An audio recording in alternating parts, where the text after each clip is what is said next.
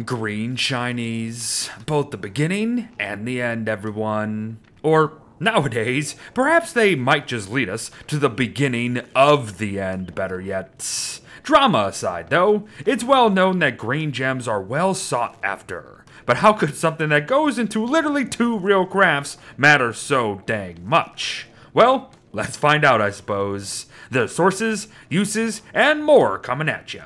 So make notes. And if you've been paying attention to any of our other gem guides as of late, you already know where to begin, I'm sure.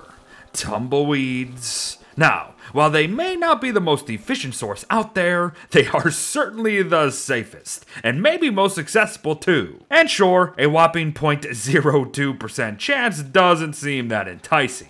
But hey, chances are you'll be walking away with some other really useful loot regardless, so take it or leave it, I suppose. But try not to stray too far either, as Dragonfly herself drops a guaranteed green gem with a chance at a second too. Plus, she respawns every 20 days by default, so while this is a definite step up from Tumbleweeds for Pete's sake, it is much more reliable at the end of the day. Still, much safer sources exist, so don't go thinking that I'm wholeheartedly advocating just going a big fiery fly for all your shiny needs. In fact, even though I have ragged on them in the past, sunken chests here are arguably our second best option for all sorts of gems here on the surface. Green gems included. Sure, one has to actually find Pearl, then get a pinching winch, and then actually find another message to even spawn one of these things, to then have to sail to them. But with 2 separate rolls at a chance at a green gem, along with a pretty decent mess of other loot too, I might actually start to say that these might actually be worth the trouble. It's up to you though. I really think it's just gonna come down to how you feel about sailing in this game. But yes, enough faffing about here. It's Ruins time. If we want some of our best chances at a multitude of gems, then it is the best place to be. As pretty much everywhere you look, there's gonna be a source of the stuff. Like broken clockworks here, for example. Now, we should beware of the chance to spawn a not-so-broken clockwork, but with a 5% chance at a green gem, it's not bad, especially considering just how many we're gonna be encountering. Oh, and their renewability, but more on that in a bit. Ancient statues can also drop green gems down here, but only do so if they actually generated with an actual green gem socketed at their base or at the end of their staff. Yes, folks, we can tell what gem we'll be getting from these things before we even smash them to bits, so make note there. They don't just drop whatever gem they want. Ornate chests, on the other hand, are gonna be an absolute mystery up until we actually open them. And we might possibly trigger a trap in the process too, so be very mindful there.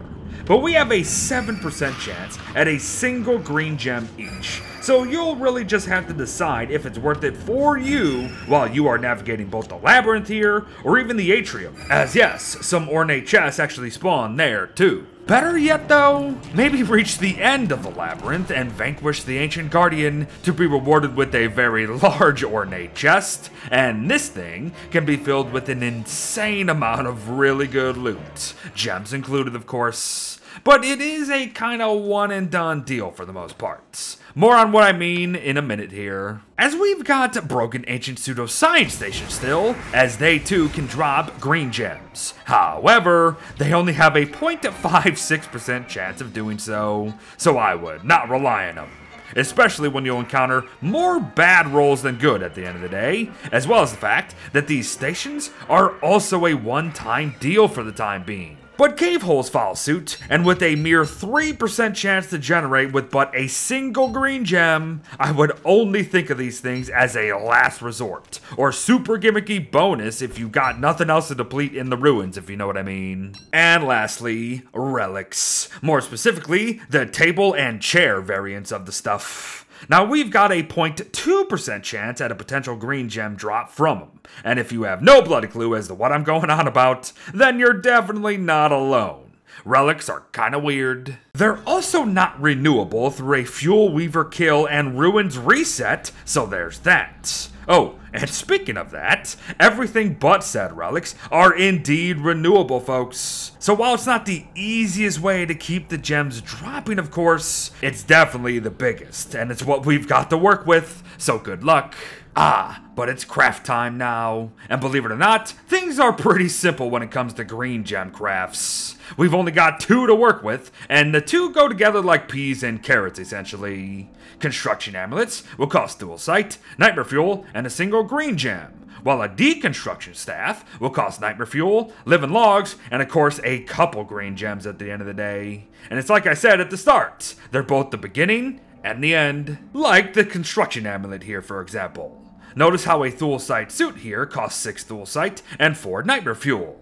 Well, craft and toss on a construction amulet to immediately half the needed materials to 3 and 2 respectively. So before you even begin the craft, this thing's got you covered. And yup, that's about it really. An amulet is just gonna half resources needed to craft most anything in the entire game. But it only has 5 uses, mind you. Now the deconstruction staff, on the other hand, has a bit more going for it, so hold on to your butts, as it works differently on different types of crafts, like structures here for example. For you see, when we use a staff on a craftable structure, we see a return of 100% of the materials needed to actually create it initially, period.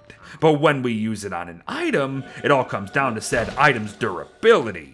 And the lower it is, the less resources you will get in return. Full durability items will drop all materials, half durability ones will drop roughly half, and so on, you get the picture. Note, however, any item that needs gems in its craft will not actually drop said gems when deconstructed, so be sure to use them wisely. But to continue, very few things can't actually be deconstructed in this game, but placed walls and the houndiest shootiest specifically are some of them, which is kind of odd in my opinion, but oh well.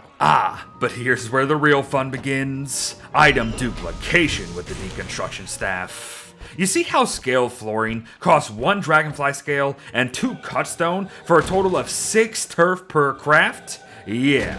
We can then choose to drop all 6 and deconstruct them individually to walk away with a potential 6 scales total, which will be a net of 5 scales at the end of the day. Very, very nice. And this could very well go beyond dragonfly scales too, with Thule Sight even. And with the use of a construction amulet, of course, we could craft 5 Thule Sight suits at a discount cost, and then turn around to deconstruct them immediately for a net of 3 Thule Sight and 2 nightmare fuel for each suit. Yup. It's a thing, everyone. And it's why the Ammy and staff are a 1-2 punch sort of deal. But to continue even further here, the staff can help preserve some of the game's rarest resources and crafts themselves, like mandrakes and pan flutes for example. For you see, let a flute run out of uses and both are gone for good. But deconstruct one, and even at 1 use, you'll still keep a mandrake at the ready. Good stuff. But this last use is even better, folks, and definitely worth noting. Deconstructing a Mooncaller staff for an iridescent gem, and how it will help us now progress through the new endgame of Don't Starve Together. No ifs, ands, or buts about it, this is the only way to progress. Yup, green gems are now 100% essential, folks. Make note. But some actual final notes, however. We can choose to create a green moon's lens, of course, with a cratered moon rock and green gem itself, but since no actual specific craft requires a green moon lens, it is just a map marker really. We can also power what known as gem raiders with green gems, but who in their bloody right mind would do such a thing? And finally, the changes to the Crab King when green gems are actually used over others to start his fight, of course. And simply put, he'll spawn more claws that will have more health, and more will attach to your boat and mess it up even more than they already frickin' do. So trust me. Just take the purple gems for Pete's sake. But there you have it, everyone. Green gems and their sources and uses within Don't Starve Together here. And honestly, I think the crafts and their specific uses spoke for themselves. So I'll be leaving it here. Thanks for watching, folks. Well wishes to all. Build it up or tear it down. And I'll see ya in the next one. Bye-bye.